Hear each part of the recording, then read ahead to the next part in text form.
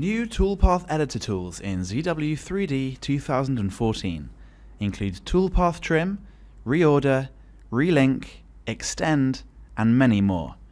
Take an example. Here is a runner. A few toolpaths are cut into this area, but for a better machining effect, these cuts are not wanted. We can use the trim function to remove them. Using polygon select to define the trim area, middle click to trim the toolpath.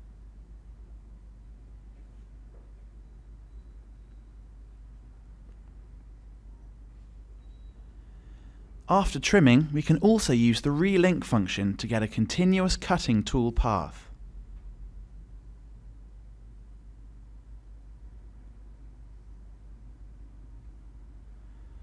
Set suitable link parameters.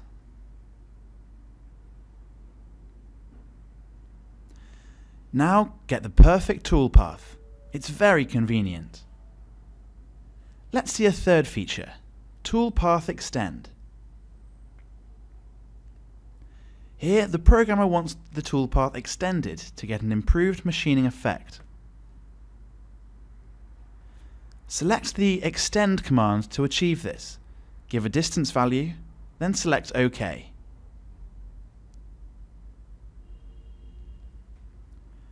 Let's go to the next section to see Toolpath Reorder. Firstly, use Solid Verify to check the sequence of the toolpath. You can see that the cutting sequence is from right to left.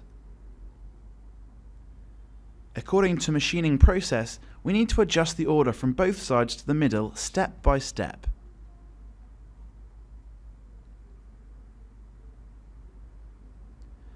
Pick the Reorder command.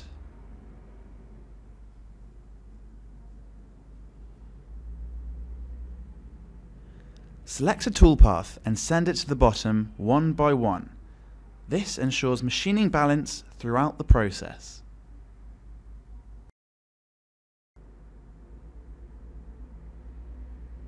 Once you're finished, let's use Solid Verify to check the results. The optimized toolpath will produce much improved results. With Toolpath Editor, we can quickly get better toolpaths without adjusting the complex parameters, drastically saving recalculation time.